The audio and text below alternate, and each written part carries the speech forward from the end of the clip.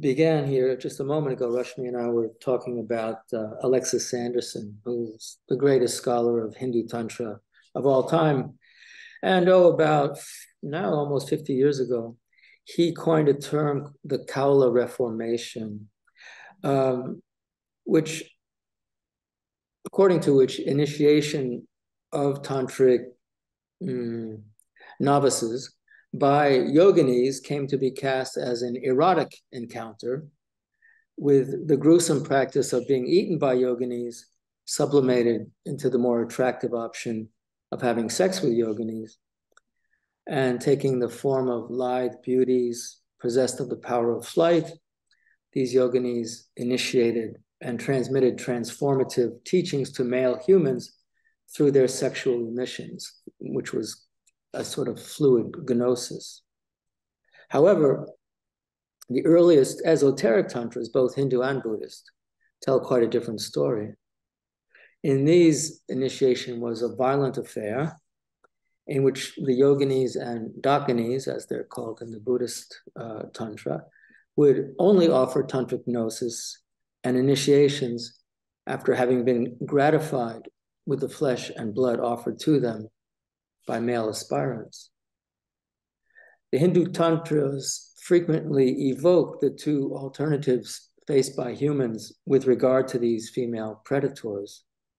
While most were doomed to become food for the yoginis, the virile hero, the vira, the tantric virtuoso, could instead become the darling of the yoginis. However, in some cases, one could only become their darling by first passing through their digestive system.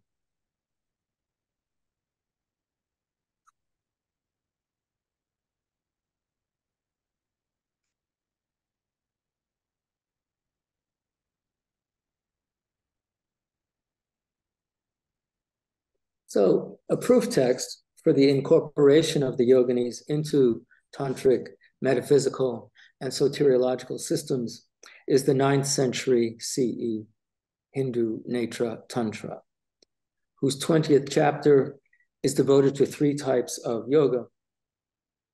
The Netra is a Hindu Tantra compiled in Kashmir in about the year 825.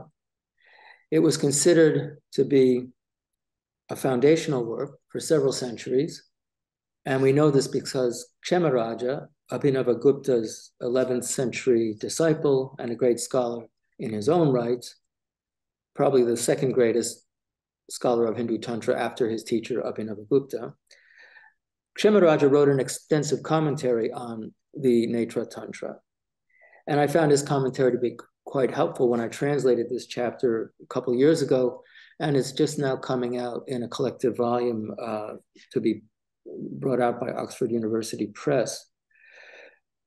The 20th chapter of the Netra is devoted to what this text calls the 3 yogas, supreme, subtle, and gross. And you see what those are definable as in the central part of this slide here. Supreme yoga is basically being eaten by yoginis, subtle yoga, yogis taking over other people's bodies, that should sound familiar by now, and gross yoga, sorcery, and counter-sorcery.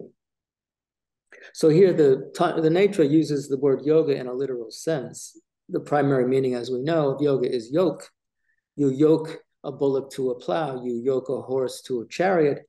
In both cases, you're yoking a very powerful creature with relatively fine devices, with strips of leather, a wooden yoke.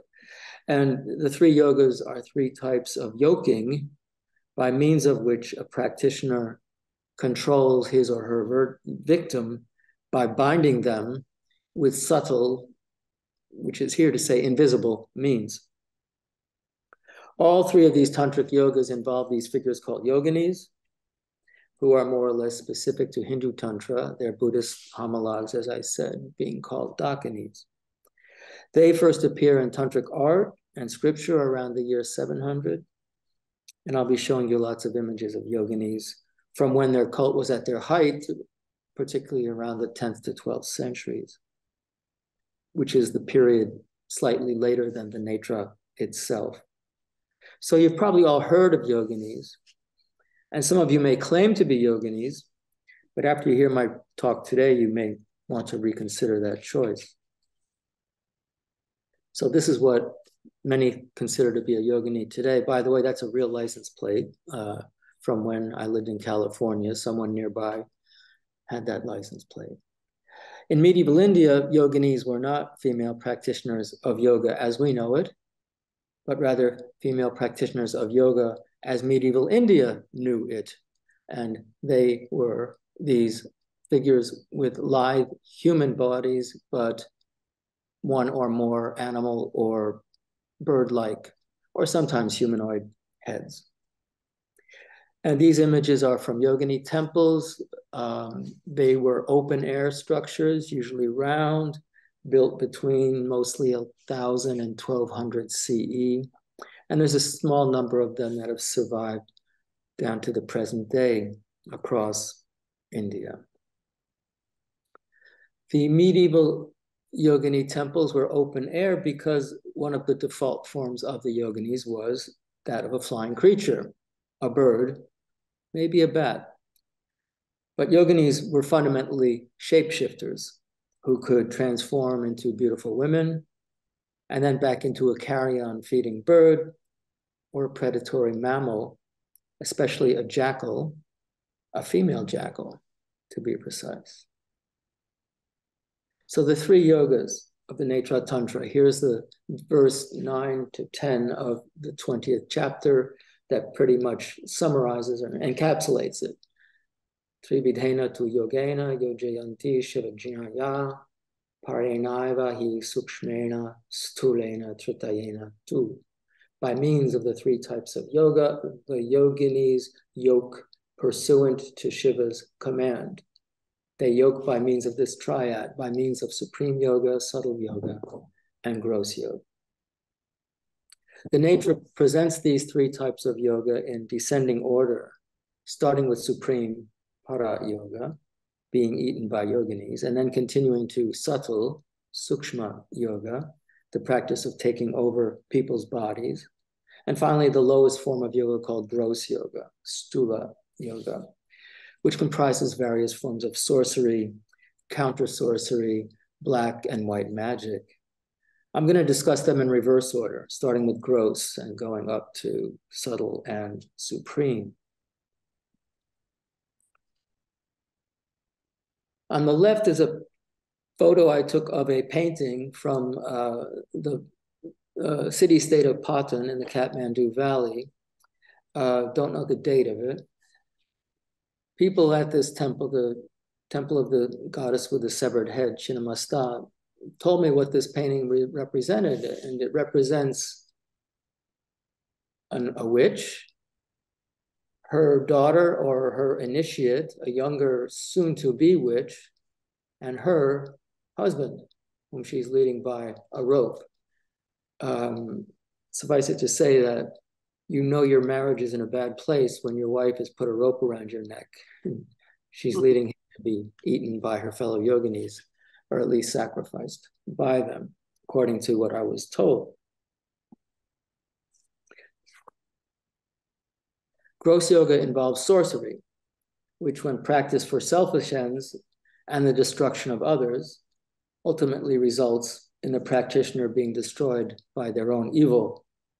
And when practiced for altruistic ends, for the protection of others, it's salutary to the practitioner, his family, his king, and the kingdom. So gross yoga is both how to destroy others, but also how to protect others from being destroyed. Actually, most of the discussion of gross yoga in the Netra is about how to protect from evil sorcerers and witches. The Sanskrit term used in the Netra for sorcery is Mantravada, the doctrine of spells. However, in gross yoga, mantras are combined with other practices, such as the dust practice, described by Kshemaraja in his commentary on Netra Tantra, chapter 20, verse 39. I note here that in his commentary, it's a yogini, a human witch in this case, who is the practitioner, and I read to you what his commentary says. This is the dust practice. At dawn on the 7th day of the dark half of the lunar fortnight, the yogini shall observe a cremation ground landscape. The corpse of a woman that has appeared with the first light of dawn, as well as that of a man, she shall take hold of their left and right feet with her left and right hands, and removing the dust that is on the right foot of the man, together with the dust on the left foot of the woman, she shall always kill her victims. This is a practice that's persisted down into modern times, the dust practice. If you can get your hands on a couple dead bodies on a cremation ground, you can collect that dust off their feet and theoretically do some wild and crazy things, which may be what this guy's doing here. There's his yogi there, Sinister Yogi. He's clearly created this monster who's carrying off the fair maiden who's being protected by the valiant hero, and we don't know what those two are doing there. So that is gross yoga. As with gross yoga, subtle yoga can be used for good or for evil ends. Yoginis or evil yogis will use it to take over bodies of their victims by reducing themselves to pellet size, the word is gupika, to enter into them and basically evict the body's owner. I've talked about this some already on Monday. That is by performing a kind of microsurgery using mantras as surgical instruments on the victim's sensory and mental faculties, energies, and everything that makes the victim a functioning individual, and then drawing that victim's naked soul into his own, the yogi's own body, or the yogini's own body. And once this has been done, as I mentioned on Monday, the yogi or yogini can simultaneously inhabit their own body and that of their victim or victims. And of course, that's what that passage from the Mahabharata that I read to you on Monday said, that a yogi can lay hold of several thousand selves, and having obtained their power, he can walk the earth with all of them. So in this respect, we can say that subtle yoga is a kind of possession. The yogi or yogini possesses the body of the other person and does with it what he or she will. The word for possession is avesha. When possession is, let's say, altruistic or salutary, it's generally called samavesha, co-penetration. And actually, one of my grad students wrote his dissertation on this samavesha for altruistic means. Both the Netra Tantra and Kshemaraj in his commentary make it clear that this type of yoga, subtle yoga, possession, is something that yoginis, mothers, and spirit beings do when they overpower their victims, but it also can be done by a human yogi. And this is what Kshemaraj says in his commentary on Netra Tantra 2030. Let me see, I don't want to get ahead of myself. Yeah, okay. So he writes in his commentary on Netra 2030, some of it's on the screen, some of it I'm just going to read to you. He, the yogi, sets the other person in motion. This means that the very thing that I, that is to say the yogi do, the other person shall do that very thing. So the yogi controls the other person. The yogi moves his right arm, the other person moves his right arm, and so forth. That means that the yogi shall restrain the one who is intending to go, and he shall compel the one who's still standing to move. Remember, that's what Vipula did to Ruchi. She wanted to stand up. He paralyzed her. She couldn't get up. She wanted to say nice things to Indra. He paralyzed her tongue, so she spoke in correct Sanskrit and spoke to him like an honored guest. Gradually, the yogi shall make him dependent upon the movement of his own, the yogi's own limbs. This has been said by the gurus. Stationed there in the heart of his victim, he proves himself as a yogi when the result of his action, total simultaneity of movement, has been realized, whether he be eating, drinking, moving, standing, or sleeping. After that, the yogi may use him, cast him off, lead him astray, make him open his eyes, fill him up, or cause him to reach the most excellent abode. So it's all naked sorry, it's all negative, or it all has a negative connotation until you get to that last clause. Cause him to reach the most excellent abode means cause the victim to realize liberation or heaven or something like that.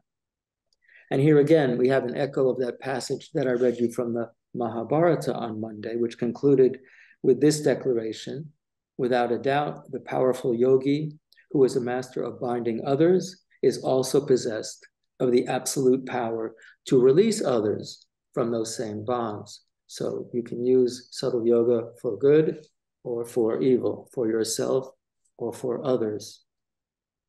And what this last clause means was unpacked by Gopinath Kaviraj.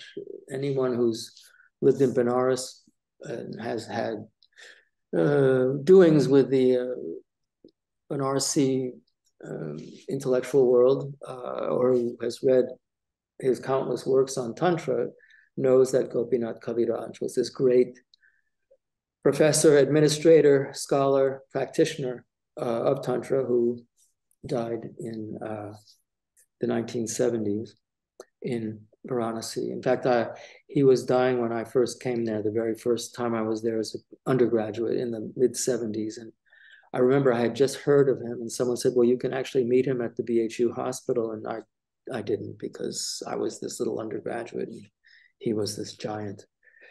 This is what Gopinath Kaviraj has to say about that passage I just read to you.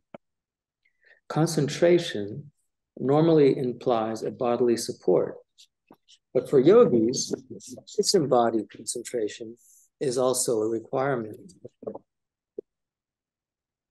By disembodied concentration, meaning that the mind stuff located inside the body is outside the body, this is in place. The body contains multiple mind-bearing channels. It is not the case that these channels are solely inside the body. They also fan out from the body into the entire cosmos. By means of this network of channels, every man is joined together with every other man. It's a very interesting understanding of where one person leaves off and another begins. We're all kind of attached to each other. And what does he say? Why is this so? Because everything is connected to everything else. A yogi becomes empowered to undertake this practice, known as enhanced disembodied concentration, and it is this that makes entering into another person's body possible. A yogi's root mind remains in his body, while a separate mind voluntarily inhabits another body and is yoked to that other body. But both remain joined by a luminous thread-like substance. And then discussing the connection between yogically entering foreign bodies to tantric initiation, Kaviraj continues. When a yogi's mind that has fully penetrated another body then returns to its own place, his own body, it then takes a portion of the mind that it has separated off from that other body and brings it back with it, back to the guru's body, or the yogi's body. In addition, a portion of the guru's mind is left behind in the body of his disciple, where it remains for a long time, even until the disciple's death. Thus, the disciple's mind becomes dependent on that of the guru. At the time of the disciple's death, the portion of the guru's mind that had remained with the disciple draws out the disciple's mind and returns to the guru's own body. When the disciple's mind merges with the guru's mind, in the guru's body, after having come to the guru's place in the guru's body, he, the disciple, attains a plane of being equal to that of the guru. Upon arriving at that place, that is, upon attaining that plane of being within the guru's body, he enters into an unaging and immortal state and is saved from the world of death. The more people's bodies a yogi is able to make his own by entering into foreign bodies, the greater number of bodies will be pervaded by his mind, and the more he will be able to use his own action energy for the general welfare in his all-pervasive form. I think that's just an amazing statement. He's saying that when a guru initiates a disciple, he leaves a bit of his mind in the disciple's body and takes a bit of the disciple's mind into his own body. When the guru himself, who's fully liberated, is read, let's put it this way, when the disciple dies, that part of his mind that was in the guru's mind is now one and the same with the guru. So the disciple is in the same liberated state as the guru. So by initiation, gurus liberate their disciples, not immediately, but at the time of the disciple's death. Now, how does that play into tantric initiation? This is how subtle yoga functions in tantric initiation. And this is kind of a standard tantric initiation. It's expressed in concrete terms in some of the early tantric works called the agamas, gets repeated for several centuries. So first, the guru enters into the initiate's body.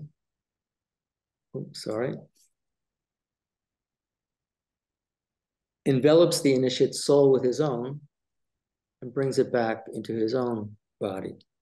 Second, he raises both his own and the initiate's soul up to this top of the Dvadashanta, that position, that's location 12 fingers breadths above the top of his head, which is where Paramashiva, the Supreme Shiva, inhabits. So he brings both his own and the yogi's, the disciple's soul up to the world of Shiva. And then once that process has been completed, the guru brings both of their souls back down, returns his own to his own body, and returns his disciple's soul to his own body. But through initiation, the disciple has already been taken to the world of Shiva. He's been liberated provisionally, which means at the time of his death, that liberation shall become actualized. And this is why tantric gurus are worshipped as saviors, as gods. They are truly the saviors of their disciples. They save them for all time by initiation.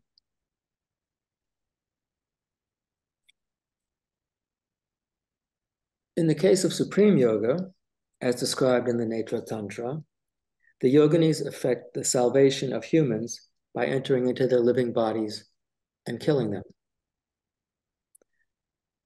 Over the past decades, a great deal has been written and said about so-called tantric sex, probably too much of it by me in my book, Kiss of the Yogini. And while there can be no doubt that the sacramental use of sexual fluids produced from sexual intercourse was an integral part of the tantric synthesis, relatively little attention has been paid to tantric violence, such as that shown on this image. A decapitated goddess having sex with a corpse, the corpse of Shiva, is collecting her own blood in a skull chalice for future consumption, whilst jackals, and I put jackals in sort of quotation marks, are feeding on severed human heads. As I said at the beginning of my talk, the sexual practices associated with medieval Tantra were the result of a reform that occurred near the end of the first millennium. One of the earliest forms of cremation ground asceticism undertaken by Tantric yogis was to venture alone into these fearsome landscapes, cremation grounds, lonely mountaintops, in the dead of night, and offer up their bodies to the yoginis, these noisy hordes of flesh-eating creatures that preyed on the bodies of the living and the dead. Post-Reformation ritual sublimated the gruesome into the sublime, being eaten by yoginis into having sex with yoginis. So tantric violence, death by yoginis, is the more attractive option is the less attractive option, and is the topic of the Netra Tantra's discussion of supreme yoga. So supreme yoga, it may be taken as a tantric explanation for the problem of evil. That is why innocent people die, But more importantly, why death at the hands and the feet and the stomachs of the yoginis is a supreme path to salvation. And that's why it's called supreme or transcendent, this word para. And as I'll show, this supreme yoga is synonymous with another term frequently found in the Hindu Tantric record, and that is haṭha melaka, violent consorting. So as I'll unpack, the Netra Tantra's 15 verses on supreme yoga explain why the yoginis exist as part of Shiva's universal plan, why they're called female yokers, because that's what yogini literally means, a female figure that yokes. It explains that the yoginis' destruction of their victims' bodies is not killing, but rather a means to their liberation, their identity with Shiva. And it explains that the yoginis are feminine forms of Shiva himself. So the Netra Tantra's 20th chapter, what you see on the left is a yogini eating an arm, starting with the fingers. This is from from Maharashtra. One of my students took this photo. And then this is from a Japanese womb mandala from a couple centuries later, which shows 3 dakinis basically doing the same thing. So I want to dwell here on this phrase, those feminine forms of Shiva, from Netra Tantra 2015.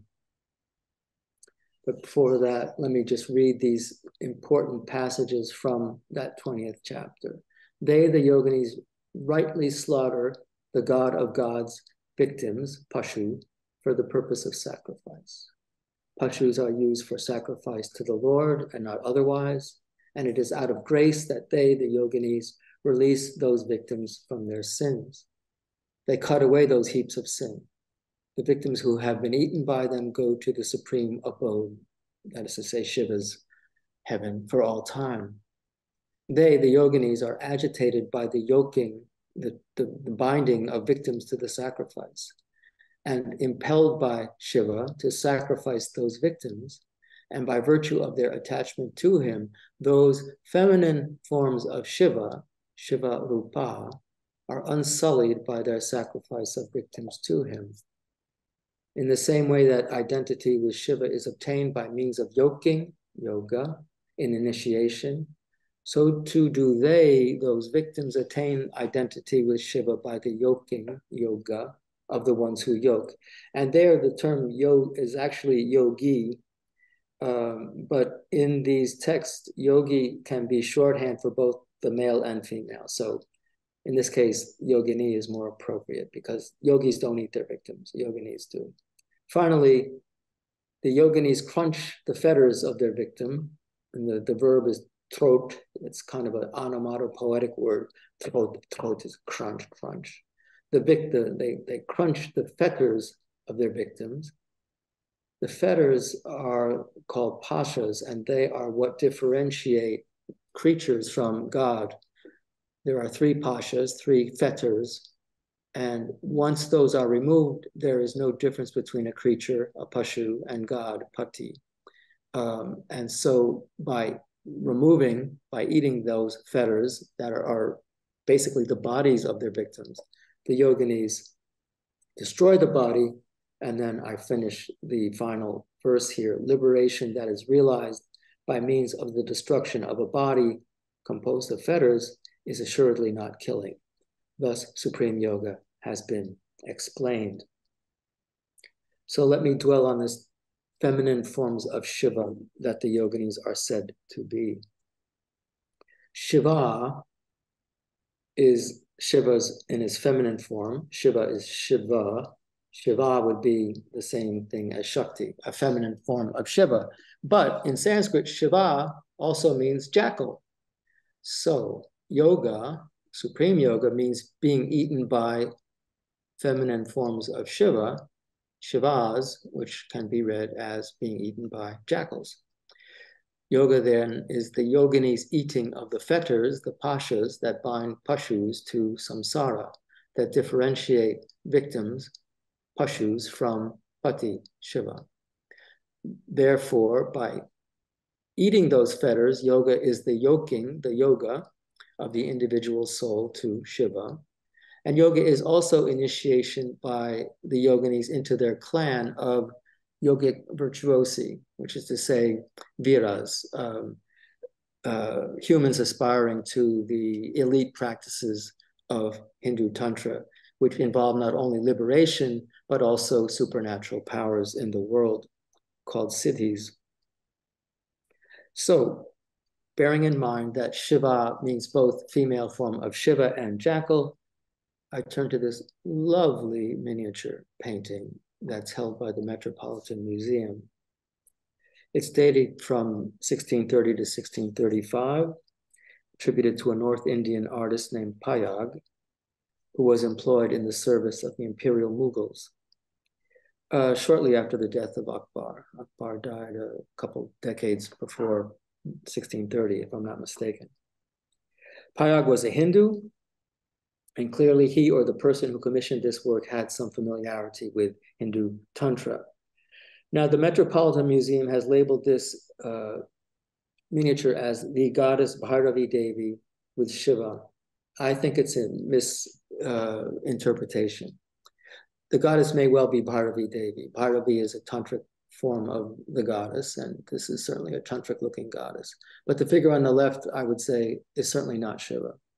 By the way, he's got this little horn right here, and I'm going to talk about these horns at some length in my lecture following this one.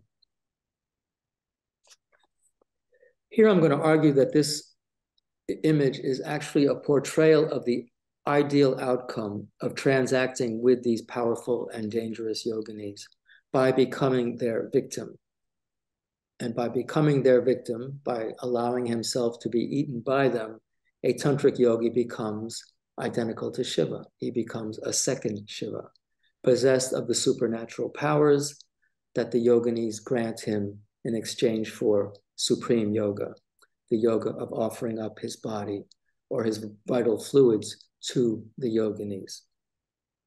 I'm also going to argue, and I can't prove it, but you can take it for what it's worth, that Bhairavi, the single female figure on the right, is to be viewed as a representation of multiple yoginis.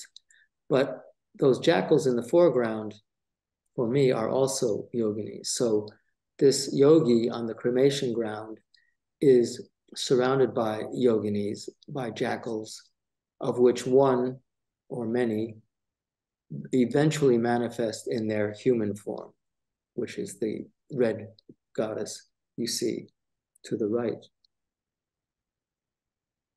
So first, there's the gruesome aspect of the goddess, the blood spurting from her mouth, the profusion of human skulls on her lap, and the corpse that she's sitting on. In the miniature on the right, however, this gruesome and the erotic are intertwined because Shiva, the corpse on this burning funeral pyre over which Kali stands in her terrible form, Shiva has an erection. Note that in the foreground you have jackals. Those aren't dogs. You see these striped tails on them? They are jackals. Also note that there are carrion feeding birds in the same image. And I would suggest that these are kites, chilla, those same great birds that I showed you in the photograph of the Jodhpur fort, where these great birds were flying around the top of the fort. And I said these were the yoginis flying around the hill called Chiryanath, the Lord of the Birds, which is the name of that hilltop in Jodhpur. So the jackals are as important to these compositions as the human and divine figures. And the reasons for this may be found in art historical as well as textual sources. Cremation or charnel grounds, which were the natural habitat for such carrion feeders and predators, were also the haunts of tantric yogis and of the tantric goddesses, variously referred to as yoginis, grahanis, dakinis, or matris, female Caesars and mothers. And so it is that when you look at images of tantric goddesses, they're often portrayed together with jackals. This jackal's head's been cut off. Jackals, jackals, jackals. This jackal on the wall of a goddess temple with an arm in its mouth will be the subject of later discussion here in just a few minutes. This proclivity of jackals for eating the bodies of the dead and the living in charnel grounds is attested from early Buddhist literature down to the present day. And quite often, oh yeah, this is another wonderful representation of the goddess Kali on a hilltop, as goddesses so often are in these traditions, on which jackals eating flesh are figured prominently, as well as are carrion-eating birds. And this fellow, you can see that feeding on human flesh is what's going on here, and jackals are very much involved in that. So again, I would say you have yoginis in this form, and perhaps in this form, and then the great yogini, Bhairavi, Kali, she goes by several names, at the center of this circle of yoginis. So quite often, this identification between jackals and tantric goddesses is explicit, as attested in this passage from the Kula Chidamani Tantra.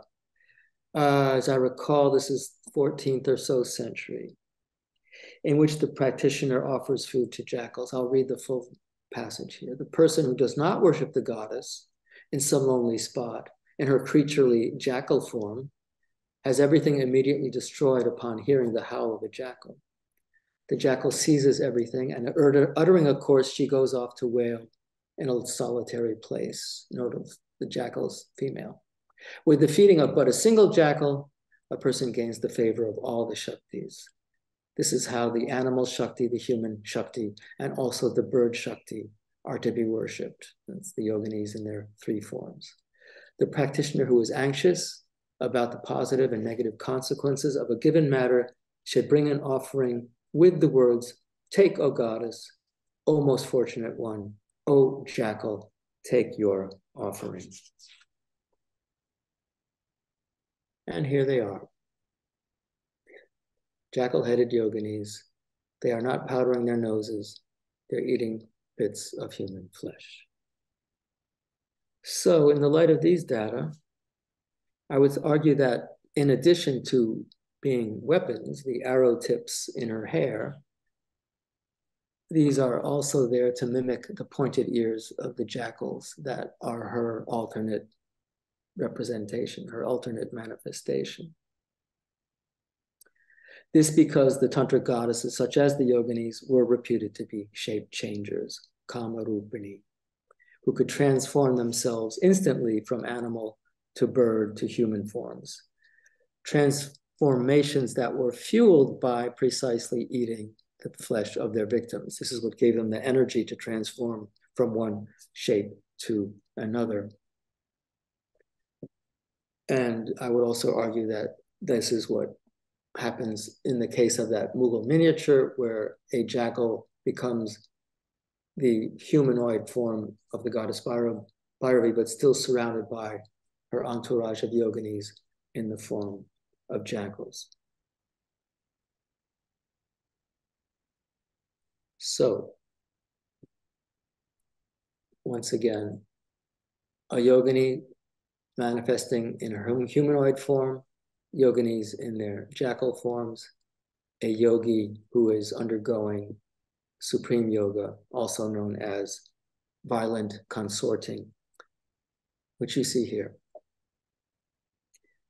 This identification is supported in several textual sources, including a Sanskrit poem by an 11th century Kashmiri poet, Kshemendra, which can be read in either of two ways, as a description of a man being taken in an erotic embrace by his lover, or of a human corpse being eaten by a jackal. How can that be read in two different ways? In Sanskrit poetics, you have this device called shlesha, whereby if you break up the divisions between words in different places, there is a shlesha, a slippage in the meaning. So the same words in a row can describe, as Kshemendra's ingenious verse does, a man being made love to by his lover, or a corpse being eaten by a jackal. So this poem points to the two ways in which it was possible for a male to relate to the yoginis.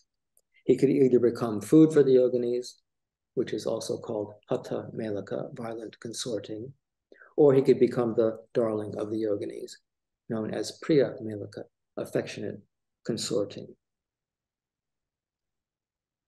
Jackals that devour their human victims are brought to the fore in a tantric rite described in two of the earliest extant Hindu tantric scriptures, which likely predate our Netra Tantra by a century or more. These are the circa 8th century Jayadratha Yamala and Brahma Yamala. In these, the practice that I've been describing is not called para yoga, but rather haṭha melaka, violent consorting. But the process and the results are the same. The Brahma Yamala tells us that by being eaten by the yoginis, a yogi is reborn as the leader of their circle. And once again, the benefits of becoming food for the yoginis only accrue after they have eaten you. It's kind of like, I don't know if this is strike a bell with all of you, but people who call themselves born-again Christians, they sometimes forget that you have to die first. In this case, to become a lover of the yogini, you have to be eaten by them before you can actually be reborn as a lover and leader of the yoginis. In what appears to be a modern day survival of certain elements of this practice, a festival celebrated today, in these very days, in Kathmandu, on the dark of the moon, in early spring, so in about a month or two, well, 3 months from now, features a simulated human sacrifice to the Tantric goddess Vatsala, in which a jackal god and a jackal king figure prominently. This has been written up by Axel Michaels, the German anthropologist.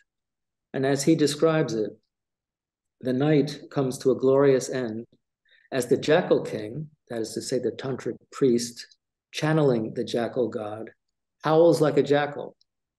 In the 3 days that follow, a series of processions and animal sacrifices take place. These, however, mask a now lost tradition of human sacrifice to Vatsala, in which jackals played a leading role. The Nepali royal chronicles repeatedly report that Vatsala once demanded humans, and several chronicles refer to the loud cries made by the man jackal. As Michaels surmises, presumably the human sacrificial victims were given to the jackals, of which there were many in the area around the Vatsala temple, as suggested by the chronicles, which relate that the jackals howled so loudly that the people became deaf. And even today, the site of the funeral pyre there is called Jambu Deepa, literally the light of or the light for the jackals. Jambu is another word for jackal. And the legacy of these practices can be viewed even today on the wall of the Vatsala temple, where this image of a jackal with a human arm in its mouth is repainted every 7 years. The temple's from the 14th century. This particular image cannot be any more than 7 years old.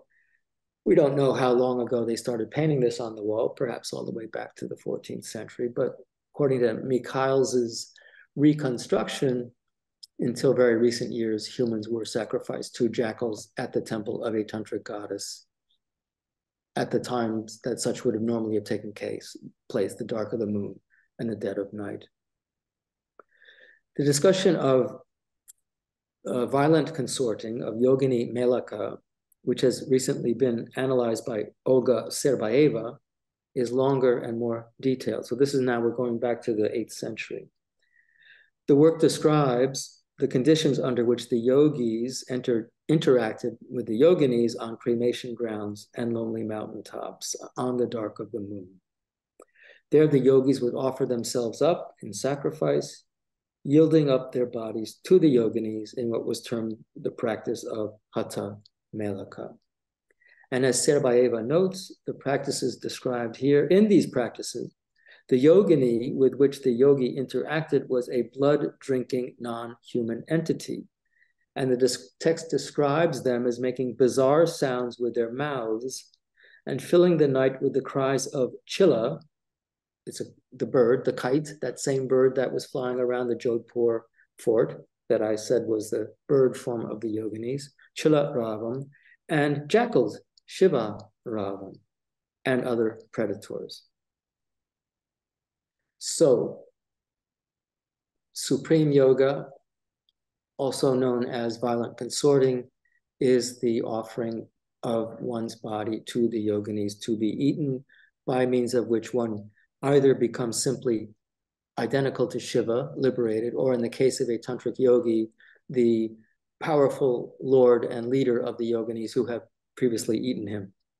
So, returning to the male figure in the Mughal miniature, who I said is not Shiva himself, but rather a yogi. As I said, the Metropolitan Museum of Art labels him as Shiva. I believe he should be viewed as a human yogi who has obtained identity with Shiva through supreme yoga, that is, by having been eaten by jackals. And I say this for two reasons. He has two arms, so he's a human yogi. He doesn't have four arms like Shiva, even if, as the image on the right shows, Shiva, in his standard iconography, when he takes the form of a wandering ascetic, Bhikshatanamurti, he is depicted as having two arms. I will insist, however, that this is a human yogi emulating or embodying the god Shiva, as indicated by his regalia, his ash-smeared body, the trident and the two-headed drum, Domaru, next to him, the garland of skulls. So this is a case of double mimesis, not unusual in tantric contexts, in which the god imitates the human, imitating the god. Why else do I say he's human? He doesn't have Shiva's face. He has a human face. He doesn't have Shiva's hair. He has this horn around his neck, which is typical of yogis in ways I'll describe later today. And there's this. And I'll also come to this in a moment. So there's this small tongue of flame emitted from the yogi's mouth. This is an artistic representation of the fact that he's uttering a mantra, a tantric spell, while blowing outward. It's something called pumka chalana in modern day Hindi. Shiva, the supreme god of Hindu Tantra, doesn't need to pronounce mantras. He is Shiva. Mantras are spells used by human practitioners in the practice of gross yoga, for example. So is it his mantra that has caused the yogini to manifest in her human form? Or is it his offering of his own or some other victim's flesh and blood that has attracted her to him in her humanoid form? So let's return to the topic of supreme yoga in the Netra Tantra, which tells us that through supreme yoga, the male practitioner who has offered himself up as food for the yoginis realizes identity with Shiva by means of the yoking of the ones who yoke. And I'd say that our yogi has succeeded in becoming a second Shiva, even though he didn't start out as Shiva, because of this. He has a halo around his head, and there's a moon inscribed in that halo. And this is an essential element of Shiva's iconography, as you see in this 5th century Ekamukhi Lingam, where there's a crescent moon in Shiva's matted hair.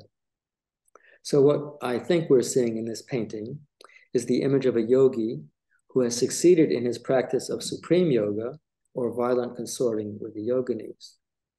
Through his use of a mantra, combined with his heroic charnel ground practice, he's compelled a goddess or yogini to abandon her predatory animal form and to manifest as a beautiful humanoid goddess, which he, as a second Shiva, may enjoy either as a consort, either through the use of mantras, or because he's already been eaten alive by her and her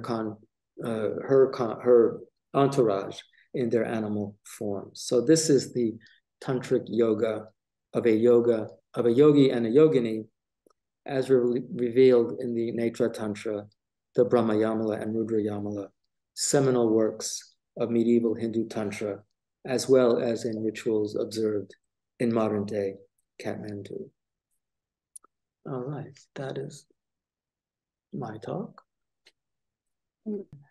First thing I want to share with you is something that Rashmi and I were referring to. And this is the quote unquote standard image of Chinnamasta, the severed headed goddess who's drinking from her own blood, flanked by two female figures who are also doing the same.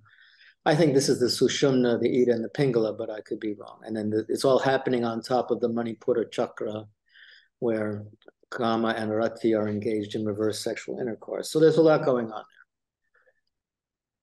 there. With that, I'm going to go to my presentation here. Thank you. Yeah.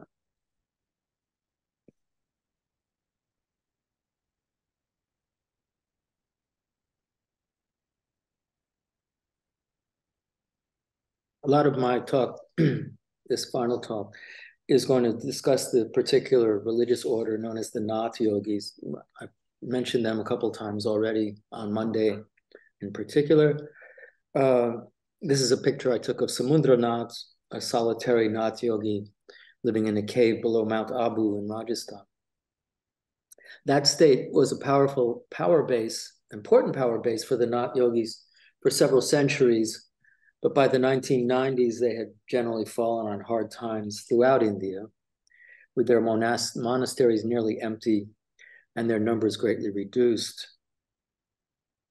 And this is a trend that began early in the 19th century with the British finding themselves stymied in many of their colonial projects by well-organized, armed, and belligerent ascetic orders, passed a series of laws called the Vagrant Acts, which rendered many of the activities of the yogis punishable by imprisonment. In tandem with this, many of the yogi orders were classified as criminal castes under the British codification of the caste system, with staged images of yogis such as these, yogi degenerates such as these, photographed for the ethnographic archive. The scorn of the British wasn't altogether unfounded, as several travelers report. 18th and 19th century India was overrun by yogis who specialized in mobbing pilgrimage sites and marketplaces, where in addition to engaging in dubious forms of public behavior, would basically shake down merchants and pilgrims in various forms of extortion.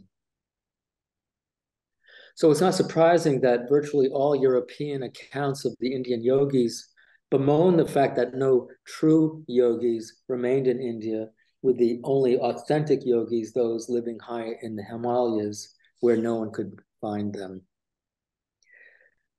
British legislation, together with changes in India's economic and religious landscapes, the railroad and bhakti religion, would take their toll, with the power, privilege, and prestige and numbers of yogis plummeting. And it would not be inaccurate to characterize the period between 1857, the time of the mutiny, and the late 1990s as the low point in yogi fortunes in South Asia. But prior to the mid-19th century, as well as in very recent years, yogis did and have enjoyed great power and prestige.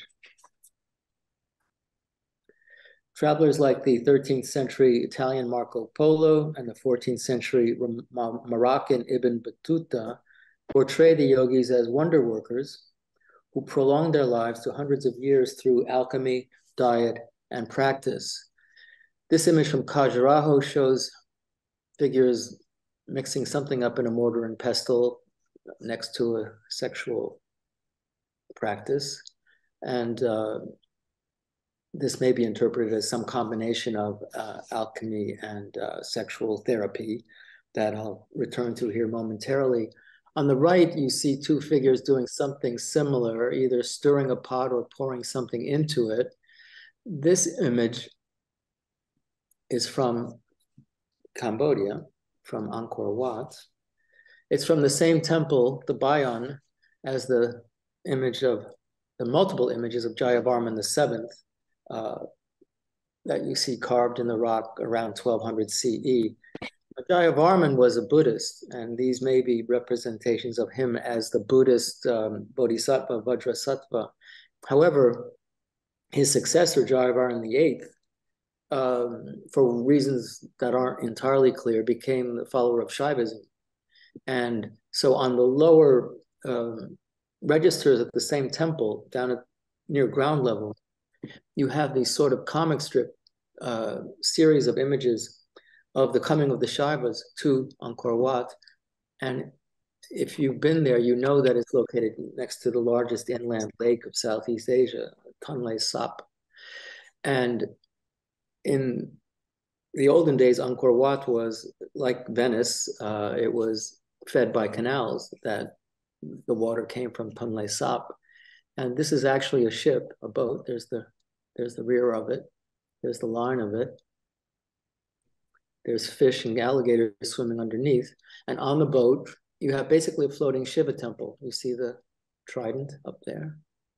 And there's the guy doing the alchemy on the boat next to other figures dancing and wearing this is how the jata, the matted locks of the Shiva, the Shaiva Tantric practitioner were represented on these sculptures. There's a dancing Tantrika there. So to come back to the point, certain number of travelers in medieval India were impressed by the yogis' knowledge of alchemy. And these powers and their reputed esoteric knowledge made them attractive to rulers of medieval kingdoms across the Hindu world. In the Middle Ages, a period in which there was no centralized authority, no great empire or kingdom in the north at least, Tantric orders were patronized by petty kings and warlords who relied on their supernatural powers to protect them from their enemies, to ensure victory on the battlefield. And in this context, Tantric specialists often played the roles of power brokers, Tantric yogi. The medieval and early modern North India military market was flooded with mercenary soldiers who put on the guise of yogis, I talked about this on Monday, or who actually belonged to one or another yogic order. And at times, these military orders would fight each other, vying for patronage or simply to assert their claim over a piece of turf. And according to the Akbarnama, the then young Mughal Emperor Akbar, whom you see in his typical guise riding a horse here, he came upon a sort of pitched battle between armies of sannyasis and yogis near the modern-day site of Ambala in the Punjab. The then young emperor threw his support to the losing sannyasi side, who then won the battle, and the yogis were subsequently routed and their leader beheaded. But more often than not, the yogis came up on top in this period, not only including winning the later support of Akbar himself. Just want you to notice these disc-shaped objects on the ground that I'll come back to in a moment. So the yogis are the ones that are in gray because they're smeared with ashes, and the sannyasis are more Brahmanic, let's say a more conventional yogic order than the yogis. So fighting yogis. This purportedly featuring a group of Naga sannyasi, although it seems that yogis of many different stripes are being represented here. And then this image I showed you before, the Naga sannyasis at the Kumbh Mela. You may know that at earlier Kumbh Melas during the British time, there was great... Excuse me, can you please use the bathroom? Pinky? Yeah, okay. Thank you. Yeah, David, sorry about that. At these Kumbh Melas, there fights would break out. Actual armed battles with many dead would break out among the various renunciant orders in terms of who should get into the water first. And this was about, same thing, fighting over turf among different militarized yogi, or let's say ascetic orders in medieval and colonial period India. This is an image from a more recent Kumbh Mela.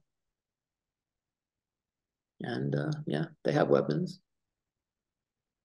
So Akbar, though, going back to him, his dates that he ruled was from 1556 to 1605. He was so fascinated by the yogis that he had a structure built for them at his capital of Fatehpur Sikri called the City of Yogis. And he was especially curious about their alchemical knowledge, as evidenced in a story heard by John Marshall, a British subject, some 65 years after Akbar's death. So this is an image from around the time of Akbar. Akbar ruled from 1556 to 1605 of yogis.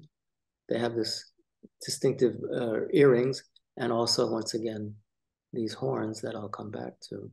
I don't know if that's supposed to be Akbar or some other Mughal noble, but in any case, these yogis are portrayed sympathetically, and such was the case, at least during Akbar's reign. He had great respect and even veneration of the yogis. But here's a story that was told to John Marshall 65 years after Akbar's death. The story is titled often Yogi Akbar. During Akbar's reign, there was said to have lived a yogi who could fly through the air with the aid of a pellet of quicksilver that he held in his mouth. One day, en route to the shrine of Jagannatha in Orissa, this yogi chanced to alight on the terrace of the emperor's harem for a nap. While the yogi slept, the pellet of quicksilver slipped from his mouth. Akbar chanced by, sized up the situation, and seized the pellet of quicksilver. When the yogi awoke, he assured the emperor that he had not meddled with his women of the harem and begged him to return his quicksilver, without which he could not fly. The emperor demanding instead that the yogi teach him a few tricks. Everyone wants yogis to do tricks for them. Remember that yogi I met in the Trader Joe's parking lot? He did a trick for me. The yogi agreed to do a trick, and he offered to put his soul, yogi's soul, into any living creature. Akbar had a deer brought forth, upon which the yogi demonstrated. Apparently unconvinced, the emperor requested that his own soul be put into the deer. The yogi complied with this request, and then brought the emperor back into his own body. Akbar was so frightened by the power of the yogi that he quickly ordered his guards to kill him. The order was duly carried out, but afterwards, people began noticing a change in the emperor's demeanor. Immediately after the execution of the yogi, the king was extremely altered, and all his life long after lived a retired life, which was for about 10 or 11 years. And as to all his disposition, he was perfectly altered, and any that went to him would not have known by his discourse or actions that he was the same man as before.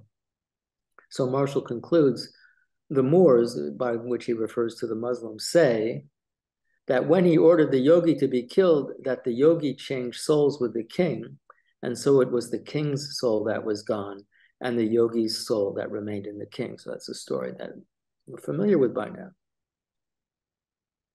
Now, returning to this image, this disc-shaped object in the yogi's hand is one that actually is attested in literature.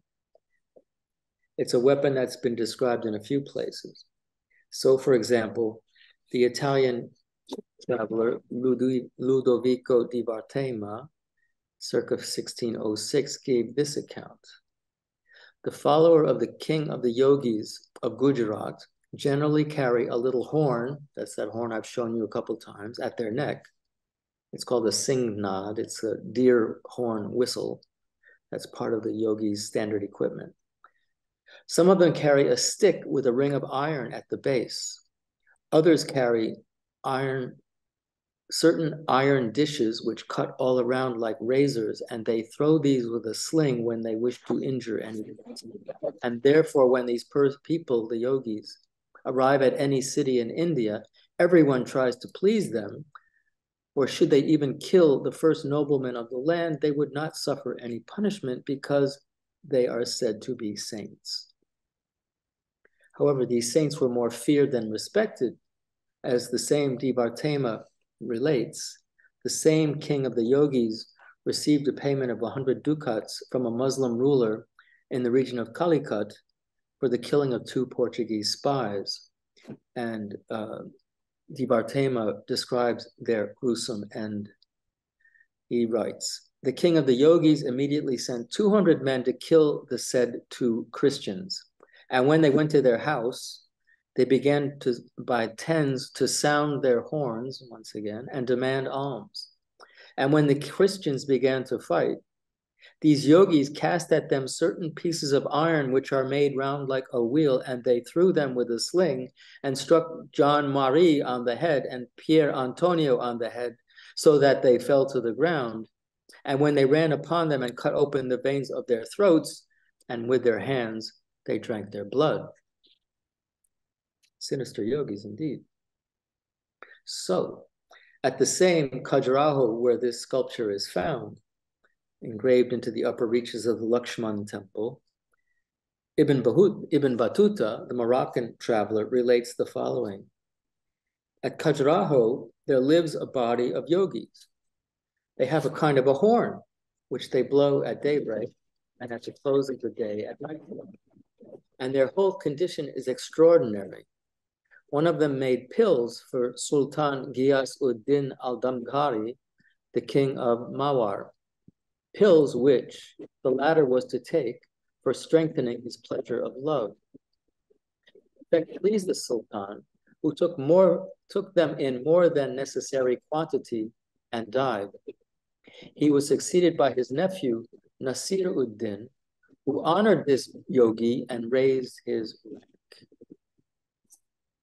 Now, there have been several, just in passing, these images from the same Jodhpur manuscript as I showed you on Monday, and I'll show you more from the same workshop later in my lecture today. So goddess Shiva and their entourage represented as armed fighters. There, and there. And this so-called Nath Yantra, again, with armed yogis and presumably yoginis, since some of them are female.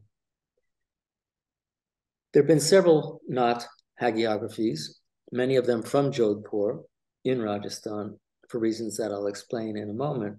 But this one, the exemplary deeds of Mastanath, with the subtitle, The Venerable Mastanath's Supernatural Sport, or the exposition of the Venerable Mastanath's supernatural sport, encapsulates a host, that is to say, it encapsulates the hagiographies of a host of Nath yogis. So Mastanath sort of becomes, in a single person, the embodiment of other illustrious Nath yogis that preceded him, most particularly Gorakhnath, the founder of the Nath yogis. It's unusual because this hagiography has actually been edited and published. It was probably written in the late 19th to early 20th centuries, so about 100 years after the death or the samadhi of the historic figure Mastanath.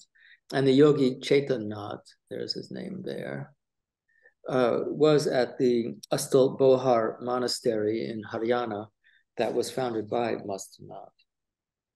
So the hagiography begins with lots of sort of standard miracles. He's born the son of a barren woman after that woman's husband had a meeting with Gorakhnath. Once he's born, he performs lots of miracles while he's still a baby. They find him lying on the ground in a cradle at home, but he's also out in the fields where the cowherds are. He makes it rain when there's a drought. He brings milk when there's no milk. He brings fishes when there's no fishes. He raises cows from the dead.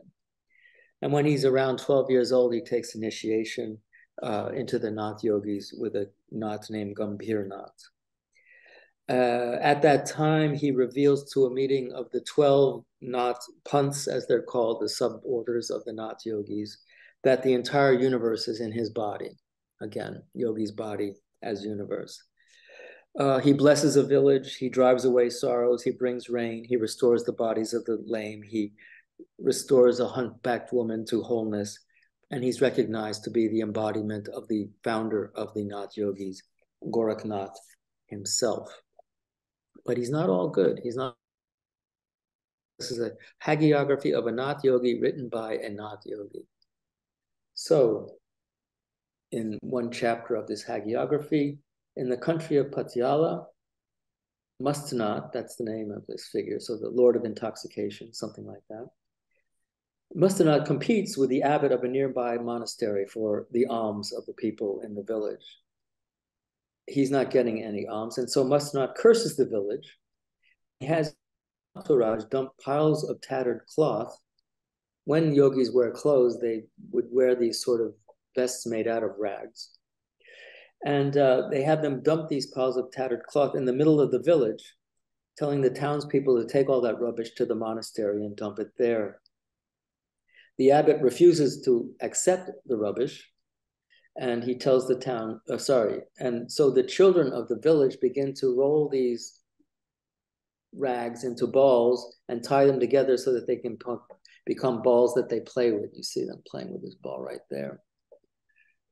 As they throw the balls to one another, the children begin to cough up blood, and returning to their home, they spread fever and plague, the fruit of Mustanath's curse. The town is entirely depopulated, and the monastery, which relied on the townspeople, falls into ruin. And that's the happy ending of that story. And then in another village, a sadhu named Devidas, who's jealous of Mustanath's fame, demands that the yogi perform a trick, a miracle, without which he will not, Devidas will not instruct the townspeople to offer any alms to Mustanath and his fellow yogis. The townspeople obey Devidas, they don't offer alms. And so the miracle that Mustanath then performs is to set the village on fire. And when Devidas can't put the fire out, the villagers rebuke him and they venerate Mustanath, who then restores the village he had reduced to ashes back to wholeness. In the course of his life, Mustanath sort of goes up the ladder of Indian society. So now he's dealing in villages with low-level abbots of monasteries. Sometime later in his life, he goes to a bandar, to a feast offered by Surat Singh, the king of Bikaner in Western Rajasthan. And the Brahmins are all eager to have some porridge, some soup. And they discover to their horror that there's a camel bone in their soup. And of course, Brahmins do not like camel bones in their soup, and they're outraged, and they complain to Surat Singh. And Mustanath says, yes, I put that camel bone in the soup. And he pulls it out, and the bone is pure gold. And then he says, have some watermelons, and they open the melons, and they're full of pearls. So Surat Singh is very impressed, and what does he do? He offers him some sort of reward, at which point Mustanath predicts the Sepoy Mutiny of 1857 and the coming of the British Empire. Then again, rising up through the social political ranks of India, he goes to Delhi, where the Mughal Emperor Shah Alam II, so this is at the very end of the Mughal Empire, has heard of this famous yogi, but Mustanath is naked. And so Alam Shah sends an envoy to him and says, please take this shawl, it's precious. The emperor offers it to you. If you'll wear this shawl, then he'll invite you to his palace and have a hearing with you. So Mustanath throws the shawl into the fire and says, I don't obey anybody's orders. And the envoy is unhappy. He says, you just destroyed a beautiful shawl. And then Mustanath, with his fire tongs, pulls the shawl out of the fire, and it's whole. And then he starts pulling many, many shawls out of the fire. So this is another trick, another miracle. At that point, Mustanath tells his fellow yogis, play your horns backwards, those horns that they wear on their throat. I don't know what that means, but it's interesting. Again, it's about them playing their horns. And then immediately after they've done that, he prophesies the fall of Alam Shah, who was blinded by a figure named Ghulam Qadar in 1788. And he prophesies the British takeover of what little remained of the Mughal Empire, which occurred in 1803. One of Mastanath's last miracles is to save a young Rajput prince named Man Singh, who has been besieged at Jalore by his evil cousin Bhim Singh, or his evil family member.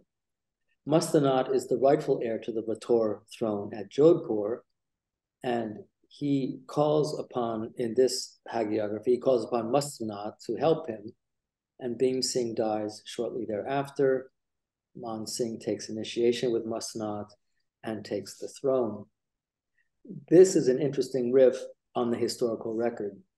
It was indeed the case that young Man Singh,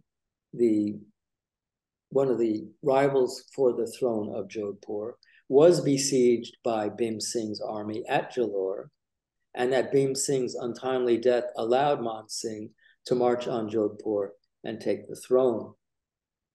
And it's also true that a Nath Yogi intervened on his behalf. But here's how the British representative, Colonel James Todd, describes the events of 1803. And I quote from his book, Annals and Antiquities of Rajasthan. Bhim Singh had destroyed almost every branch of the blood royal, and young Man was reduced to the last extremity, and on the eve of surrendering himself and Jalore to this merciless tyrant, when he was relieved from his perilous situation. He attributed his escape to the intercession of the high priest of Marwar, the spiritual leader of the Rathores. This hierarch bore the title of divinity, or Nath-ji, and his praenomen of Deo, or Deva, was almost a repetition of his title, and both together, Deonath, cannot be better rendered than by Lord God. Whether the intercession of this exalted personage was purely of a moral nature, as asserted, or whether Raja Bhim was removed from this vain world to the heaven of Indra by other less miraculous means than prayer, is a question on which various opinions are entertained.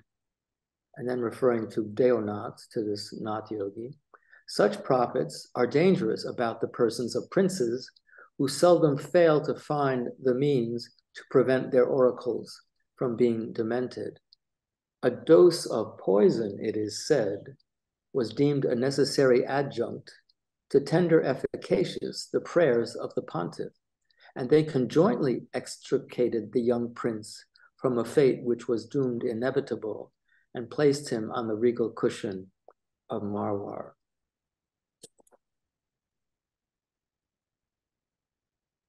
I'm surprised that this showed up right here. Well, anyway, this is when he has the yogis play their horns backwards. That's what you see here. This is a Nath Yogi that I photographed at Gorakhpur Monastery in 1984, 85. I'll say more about that monastery shortly. And this is a statue of a certain Udaynath with his horn. This is what I thought I was going to show you. So the figure that Todd calls Deonath, Man Singh and the Rathore Rajputs call Ayas Devnath. So to continue with Todd's chronicle, the gratitude of Man Singh knew no limits, and the throne itself was exalted when Deonath condescended to share it with his master. Lands in every district were conferred upon the Nath, his income amounting to 1/10 of the revenues of the state. During the few years he held the keys of his master's conscience, which were conveniently employed to unlock the treasury, he elected no less than 84 mandirs, with monasteries adjoining them, for his well-fed, lazy disciples. This Cardinal Wolseley of Marudesh exercised his hourly increasing power to the disgust and alienation of all but the infatuated prince. So a couple words before I continue. First of all, you see that Mansingh is subservient to the yogi. The yogi is standing over him. He's making him into a king. So the yogi, Ayastevnath, has the power here. Now, is it a yogi that's doing this, or is it a god? Because he's got a halo around his head, and I'll come back to that. The second thing is Colonel Todd. He doesn't like the Nath yogis. He's very angry about Ayastevnath. Just his language makes that clear. And that is because the Nath yogis were outmaneuvering the British at every turn in Rajasthan, putting their man on the throne as opposed to the one that the British were backing. And so the British were very unhappy with the Nath yogis in this part of South Asia. Now this scenario of a yogi raising an untested prince to power and gaining in return the veneration of that prince and making that yogi, in a sense, the god of his kingdom, is one that gets repeated across much of India, in medieval and modern Rajasthan and sub-Himalayan India and Nepal. So here at Devalgarh in Uttarakhand, you have the royal shrine of Gorakhnath from that tiny kingdom of this would be the 18th century. There's Gorakhnath there. At Parping in the Kathmandu Valley, Gorakhnath's footprints, although Buddhists take this to be the footprints of Rinpoche. And then at a site in eastern Rajasthan called Padukatal, the samadhi, that is to say the tumulus of Gorakhnath with his footprints. And this is his fire tongs, his chinti, that's being represented. But returning to Mansingh's Jodhpur, the Maha Mandir, which became the centerpiece of the Nath yogi presence in the kingdom, was constructed immediately after Mansingh's accession to the throne at an expense of over 50 lakhs of rupees to the royal treasury. Now, we've read Colonel Todd's version of these events. We've read how they were kind of made into Mastanath's miracles in the Mastanath Kicharitra. Mansingh himself wrote a hagiography of the Nath yogis and of these events in his own words. And in his own words, the yogi who miraculously intervened on his behalf was named Ayastevnath, but Ayastevnath was merely the human representative of Jalandharnath. You remember I talked about him in my lecture on mountains. Now, this is the image of Jalandharnath as it appeared in the Maha Mandir in 1992 when I took this picture. It's a replacement of a much more glorious image that did not look like some sort of little doll. It was in jewels and gold, and it was fabulous. And it along with all of the contents of the Maha Mandir were looted mainly by drunken Nath yogis who became the custodians of the temple after the fall of the Rators and the decline of the yogis. So the place was in very bad shape by 1992. But to get back to Jalandharnath then, so for Mansingh, Ayastevnath was the human intermediary for the god Jalandharnath, who actually performed the miracle that caused the death of Bhim Singh. And remember, here's how Jalandharnath is pictured in one of these lovely miniatures that was commissioned by Mansingh in the years around the time of the construction of the Maha Mandir. And there's the god man. You see he's got a halo around his head, but he's a yogi. See the little horn? But that's him there. He was the mountain before he became the yogi identified with the mountain. And what Mansingh writes in his version of the miracle was that on a morning, a few days before he was bound to surrender to Bhim Singh, the besieged Mansingh discovered Jalandharnath's footprints in the living rock of the fortress at Jalore. So Jalandharnath, who was the hill on which the fortress was built, he appears in his divine human form, leaving his footprints that Mansingh takes to be some kind of sign. So this was a human trace of the god of the mountain, the Nath as mountain manifesting as the Nath as yogi god. And so taking this to be a sign, at Ayasdevnath's advice, the human yogi, he held off from surrendering to Bhim Singh. And it was this point, according to Mansingh himself, that he promised Ayasdevnath that if he were to gain the throne of Jodhpur, he would share his kingdom with the yogi, which is what he did. So the yogis lived high on the hog for quite a while after that, throughout the rule of Mansingh and a bit beyond. So this is the Mahamandir. You can see, you see the spire there. It's this one. It's the same one with the columns. And that's Jalandharnath, the divine yogi with the halo, being worshipped in the Garbhagriha of this Nath yogi temple. And who's worshiping him? These are Rajput princes. These are not yogis. They're Rajputs. Now here you have the same thing, the veneration of Jalandharnath by probably Mansingh, but also you've got the yogis flanking the image. And here, Maharaja Mansingh calling on Ayasdevnath. There's the yogi, there's the prince. At the yogi's residence, not in the Mahamandir itself, there's the Mahamandir there. The yogi had his own palace. And in addition, this was after actually Ayasdevnath was killed with a gun in the late 18 teens, and he was succeeded by Bhimnath in the early 1820s. Mansingh, he lived into the 1830s, I believe. He had this lovely temple built for Bhim Singh, where probably Jalandharnath sat before his image was stolen or plundered. But just some really lovely art of yogis and yogic postures, but also of yogi gods. This is a detail of that, just lovely imagery. So, and then later, Ladunath, the successor of Bhimnath, holding court at Jodhpur. Once again, this is a yogi, and these are Rajputs. So who's sitting on the throne? The yogi. Who's subservient? The Rajputs.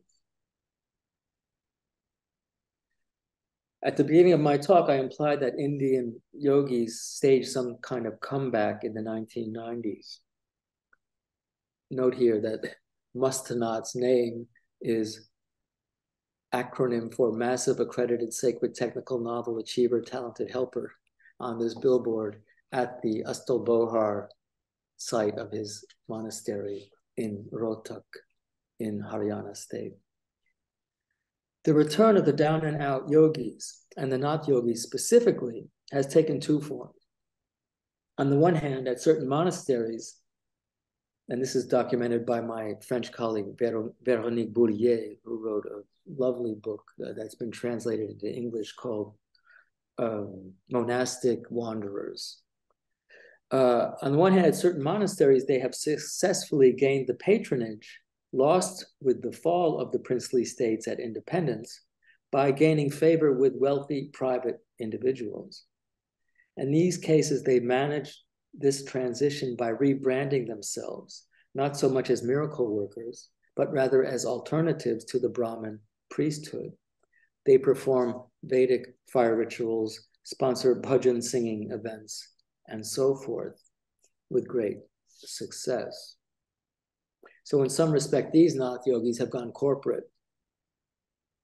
But of greater impact has been the very muscular role that the Nath yogis have played in Indian politics. Already in the early 1990s, Avaidhanath, the Mahant, the abbot of the all-important Gorakhpur monastery, was a member of the brain trust of the Vishva Hindu Parishad, the religious branch of the Hindu nationalist BJP, the Indian People's Party. In this respect, he was heir to the Nath Yogi legacy that began in December 1949, when his predecessor, not his immediate predecessor, Yogi Digvijayanath placed images of Rama and his family in the Babri Mosque at Ayodhya. And as you no doubt know, that mosque was torn down by a Hindu mob in 1992.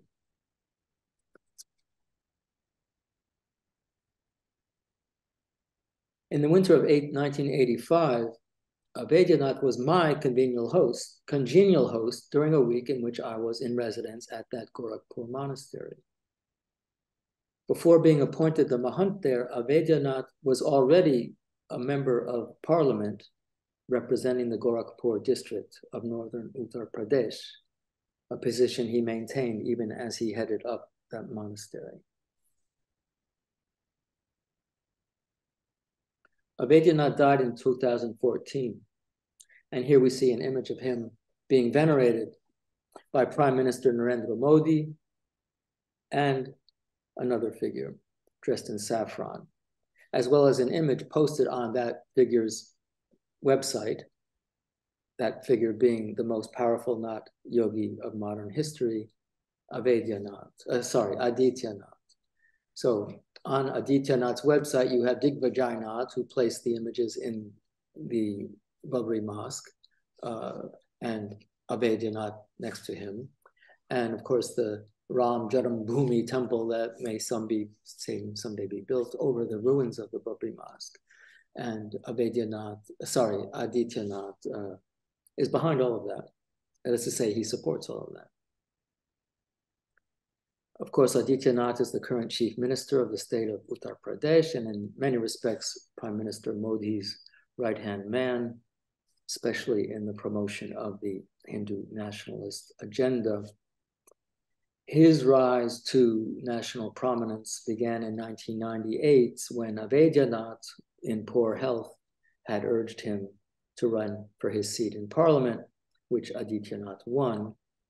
And then when Abhayanath died, Adityanath succeeded him as the Mahant of the Gorakhpur monastery. So he had that political role from 1998, and then the administrative role, the monastic role from 2014. And then in 2017, Prime Minister Modi appointed Adityanath the chief minister of Uttar Pradesh. And someday Adityanath may succeed Narendra Modi. This photo was taken at the time of Prime Minister Modi's launching of the massive urban renewal project in Varanasi, which is his home district as a member of parliament. You see Adityanath standing behind him. That project, called the Kashi Vishwanath Dham, now complete, has created a wide avenue of access to the venerable Kashi Vishwanath temple of Lord Shiva. That temple, located immediately adjacent to a great mosque erected by the Mughal Emperor Aurangzeb in the early 18th century, has become a flashpoint for the Hindu nationalist cause in much the same way as was the Babri Mosque in Ayodhya.